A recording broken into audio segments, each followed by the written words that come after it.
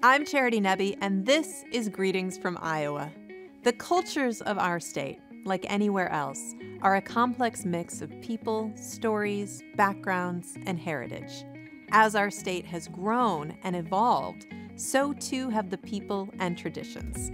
On this episode, we'll head to Denison to meet a journalist who's built a Spanish-language newspaper that serves several Iowa communities. We'll visit a stunning Hindu temple that skirts the Des Moines River. And we'll cook with Hien Lothi, who came to Iowa along with thousands of others as part of Governor Robert Ray's refugee initiative in the 1970s. Join me as we explore the stories that shape our state. It's all coming up next on Greetings from Iowa. Funding for Greetings from Iowa is provided by... With our Iowa roots and Midwestern values, Farmers Mutual Hail is committed to offering innovative farm insurance for America's farmers, just as we have for 6 generations. Farmers Mutual Hail, America's crop insurance company.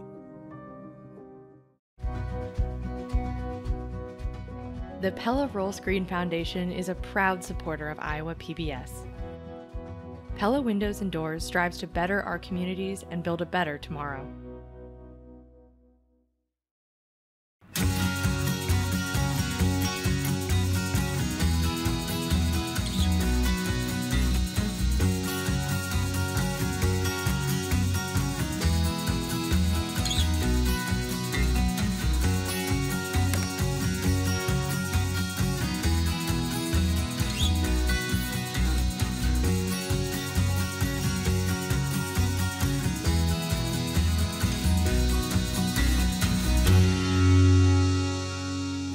Thousands of Amish and Mennonite people immigrated to America in the 19th century, where many people still follow the teachings and traditions. Several groups live in and around Iowa communities, and you don't have to go far to see a horse and buggy crossing the road. My name is Daniel Nisley, and welcome to Kelowna, Iowa.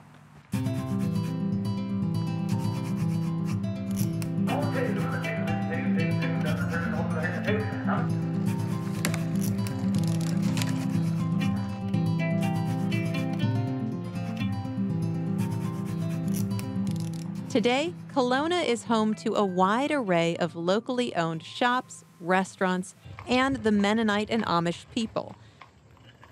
But what draws tourists here each year is its striking connection to what Iowa was like in the past, when pioneers first settled the rolling prairies. This is the Kelowna Depot, and it was built here in 1879 and was used here for close to 100 years. The town of Kelowna people felt like we need to save this one, and so it was moved to this spot and is refurbished to the way it used to be. I was born and raised in this community, and still living here. It's a quiet place, and it's very enjoyable. I can't think of any other place I'd rather live.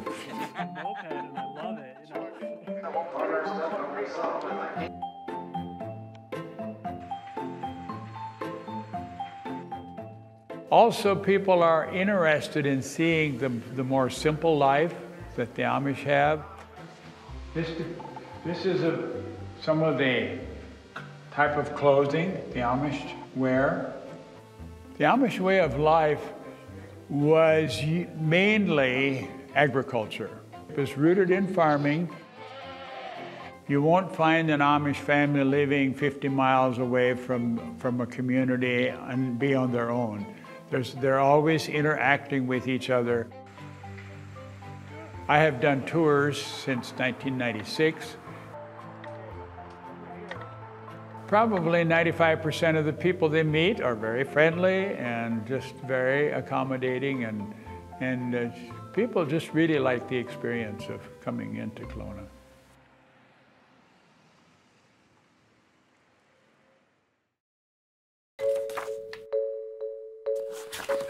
papers have to continue. Newspapers have to continue. Newspapers invest time to investigate, to have that interaction, eye with eye, face with people. The teachers, the administration, the staff, and the students. And able to express it in the print, is what the news is about. It's not the same to read it or to hear it, to have somebody who translate it. Because in translation, that is something very important also. In translation, the message many times, most of the time, get lost. We Latinos need that information. We need la prensa. And I'm going to continue. Yeah.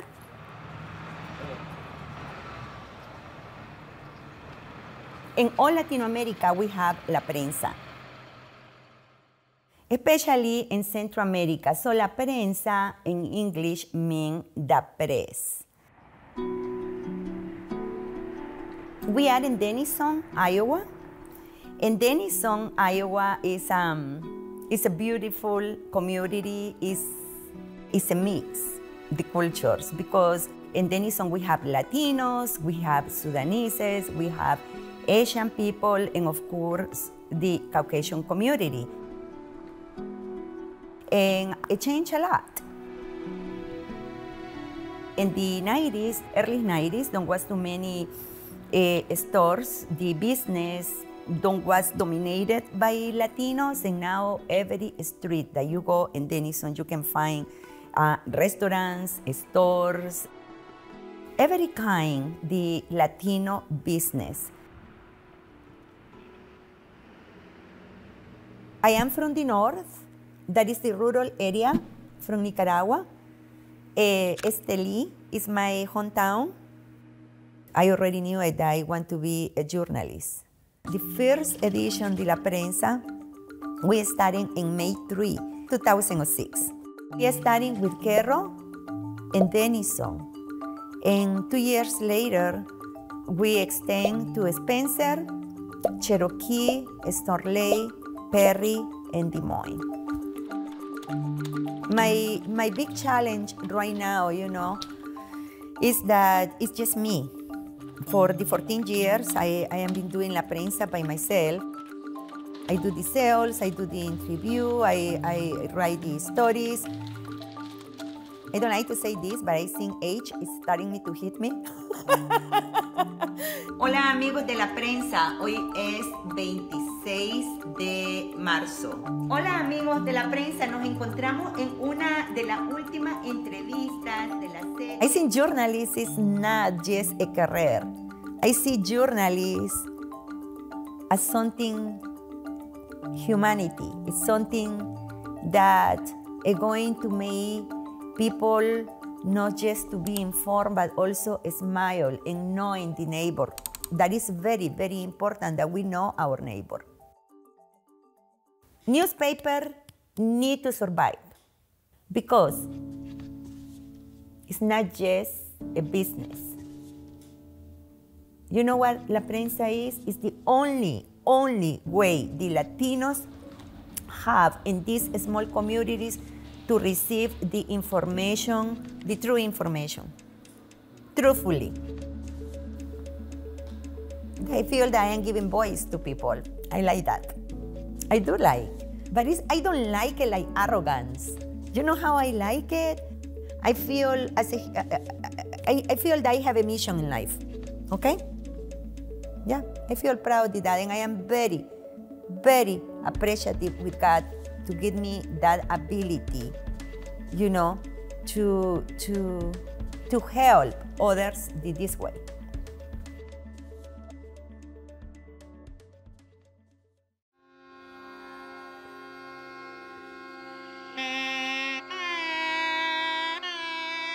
Hinduism is the most open-ended, beautiful religion that has no restrictions on how you worship and what you worship. The practices and rituals can be as easy as a meditation or a yoga, and you meditate and pray for the abstract Supreme Brahman, or you participate in a ritual such as the Abhishekam and other things. You can do both and you can achieve the same success. That's the beauty of Hinduism.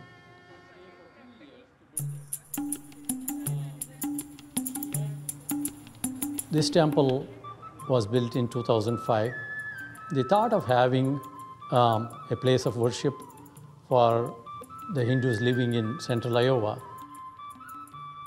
And when we looked around for a spot, one of the significance of this place is because it has a river around it, way behind the temple. All temples that are constructed in India have a river or a lake or a pond around with them.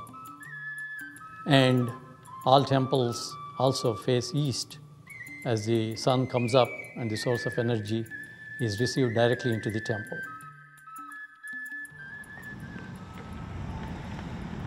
And when you come into the temple, you see the tower that is located on top of the building.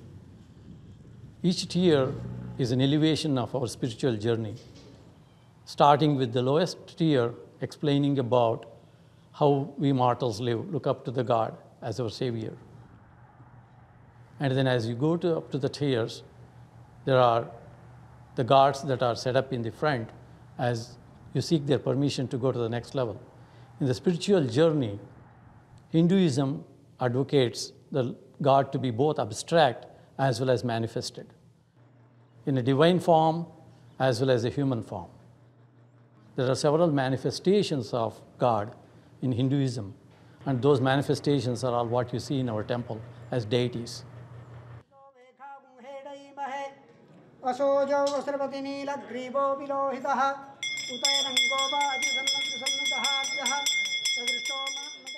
So tonight is a very special day. It's called Maha Shiva Ratri. Maha means grand, Shiva is Shiva, Ratri means night, right? So the belief is at the stroke of midnight, Shiva appeared in front of the world, as a force of energy. Not that he got created or anything, he just appeared, right? And we are celebrating that. And usually it's we follow all-night chanting, and people fast for that occasion. I'm fasting today. I haven't eaten anything from morning.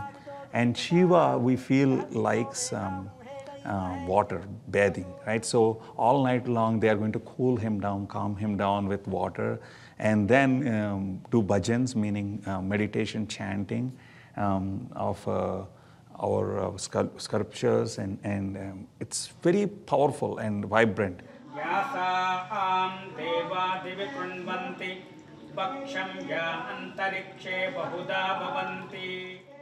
And we are going to do a showering process called Abhishekam today. The Abhishekam involves materials such as milk, yogurt, honey, sugar, and ghee. Most of these products come from cow. Cow is a sacred animal in Hinduism. The way we use this Abhishekam gives the divine energy, preserve the divine energy in the Lord. And that energy comes out as a positive energy to the visiting devotees. Om Shanti Shanti Shanti.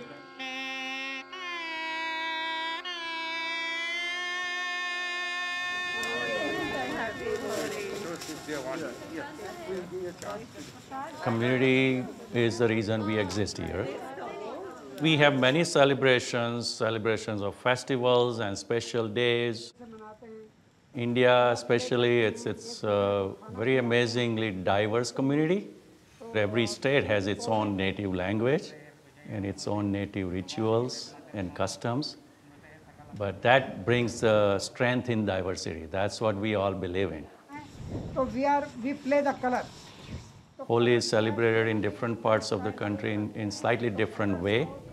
Some parts in north, it's welcoming the spring. And you move, and some places it's just spraying colors, colored water, and colored powder, just for a lot of community fun. And when I was little, I was very surprised to read that the the founding reason for that is for that one day, everybody forgets about different socioeconomic status, skin, color of the skin, or all the differences people have, and they all merge, and with the different colors on them, nobody would recognize the differences in the skin color or how they look, where they come from, they are poor or rich. So that is the biggest part that I like about Holi.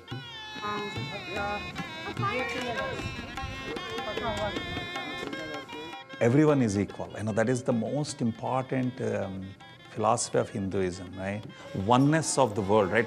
The slogan you actually see when you are coming in, you see, I see God in you, right? That is what it means. Pretty much, if I can see God in you and you see God in me, pretty much we can fight, right? Because you are the same as me, right? So that is the oneness that we strongly believe in. Sama Shanti Redhi, Om Shanti Shanti Shanti.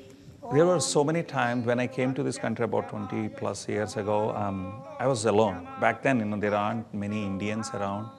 So during that time, I've had a lot of times of loneliness. Right? And when I came here, a lot of people were like that. And so I always tell people, religion is not to solve your problems, actually. Religion and the temple is a place where you can feel home, where someone is listening to you, right? Whether it's God or your friends.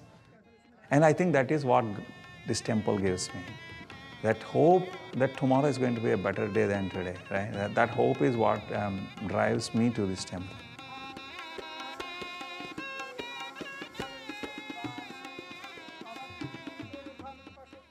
I am here with Hien Lothi, a member of the Thai Dam community in Des Moines. Hien, thank you so much for talking with me. You are welcome. I'm glad to be here. And you are going to cook for us in a little while, which I'm very excited about. But let's go back in time. Your family came to the United States in 1979. Before you came to the United States, you spent 3 years in a refugee camp. Can you tell me a little bit about what that was like? We live in like a row house. The build, is about 2 feet high, and the floor is all made out from bamboo. The living condition is not, perfect. It was hard. Yeah, because we have to get the water. It's not running water. We have to dig our own well. Some people dig, like we have a row house is, big enough. They dig a well right in their room. Wow. So you were in the refugee camp for about 3 years before you finally were able to come to the United States. Yes. You were 16 years old when you came to the United States. Yes, How many members of your family were able to come? All 13 of us. So 13. it was, 3 years, that's a long time. I think my family set the record because nobody stayed that long. Nobody stayed that long except my family. Wow. Yeah, because we don't have money. We're not socialized with other people. With the Thai Dam, my dad had to go trap sparrow birds. And then Thai people or Laotian people, they believe when you buy birds, or fish, turtles, and you release, and when you release bad luck, you release, and then the Thai people, they buy it. So then that's what extra money, yeah, that's extra money. Yeah, so you just found any way that you could. To have extra money because the food that they pass to us, and just not enough.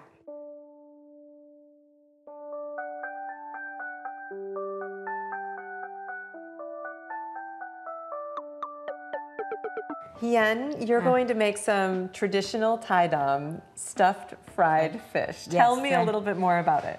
Well, this one is a tilapia. Okay, so I bought it yesterday. Yeah, you can buy it at the store. Then I cut off the head and then I clean and I leave the bone in there. So I seasoning with salt and MSG. That's what only salt and MSG. All right. No recipe, just guessing.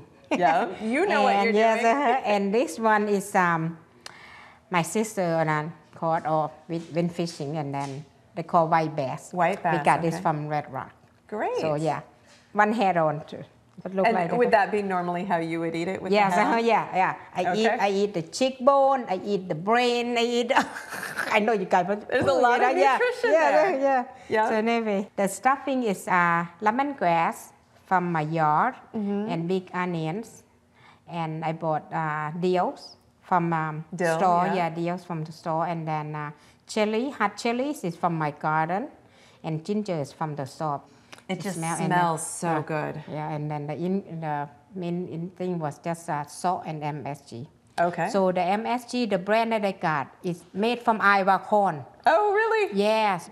And do you like to leave them together for a while so that the flavors melt? Yes, to marinate, for a little bit. And after I stuff the fish in, I tie up with the string from my yard, from my crochet. Great. So, why don't you show us? Yeah. Okay. All right.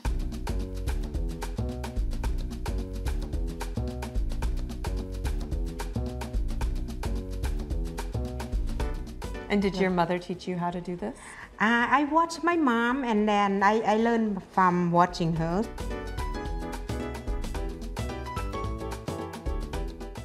So you're just going to wrap the string around. Is it time to fry these fish? Yes. Okay.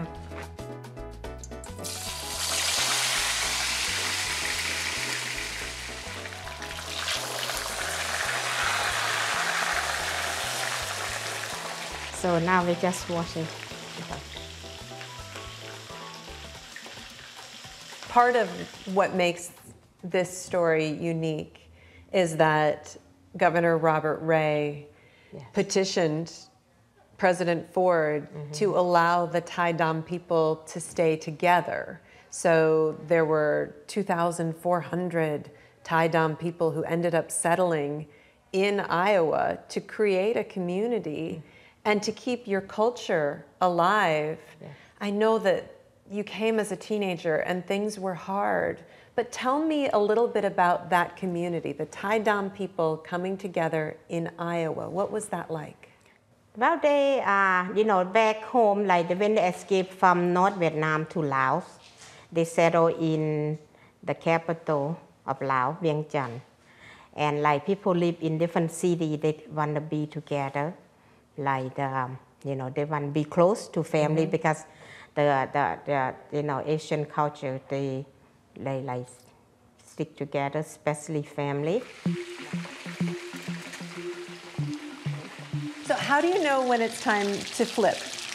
When you can see the edge of the fish, it's kind of like caramelized, like nice and brown, golden brown. The caramelization tells you? So while the fish is finishing, we also started steaming some rice. Yeah. And you brought a traditional bamboo rice steamer. Yeah. We're going to break the rice ready to go to steam this one. All right, so you just grab a handful. Yeah, and just grab a handful. Right. Yeah, then you have to break them up small piece like that. It cook faster. Right? Reheat faster. Yeah, but my mom said, "Don't do lazy way." My mom said. I'm starting to get to know your mom. I feel like. My mom. She very particular. She very. Yeah. So another word for Tai Dam, like you don't do neatly. It's it kolo. That's what the word is.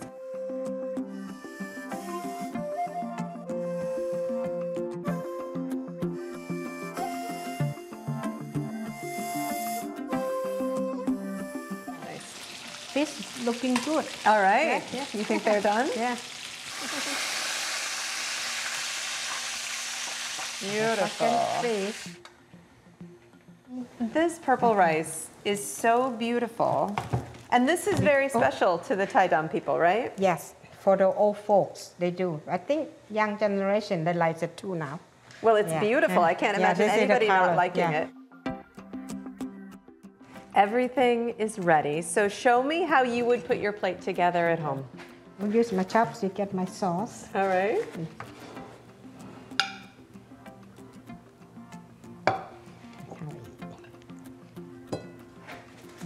So you just break up the fish break yourself? up the fish, yep. Wonderful. I'm going to start with trying this beautiful sauce. Is it going to burn my mouth? Might be a little bit. All right, we'll give it a try. Yeah. It is spicy and garlicky. Garlicky, yes. And delicious. Hien, thank you so much for making this beautiful meal for us. You are very welcome. And for sharing your stories. I think probably the first time see something like this. Yeah. This is very Thai Dam traditional. My dad's favorite, or my whole family, I shouldn't say. Oh, I love it. it. Well, thank you so much. You are welcome.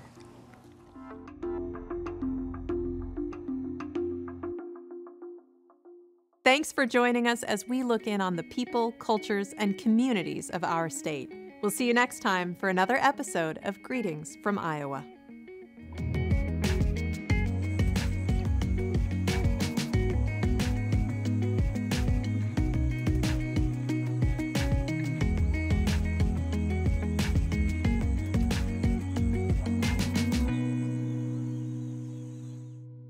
Funding for Greetings from Iowa is provided by...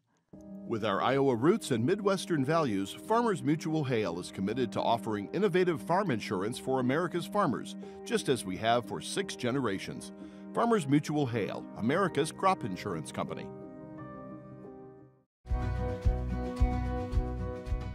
The Pella Rolls Green Foundation is a proud supporter of Iowa PBS. Pella Windows and Doors strives to better our communities and build a better tomorrow.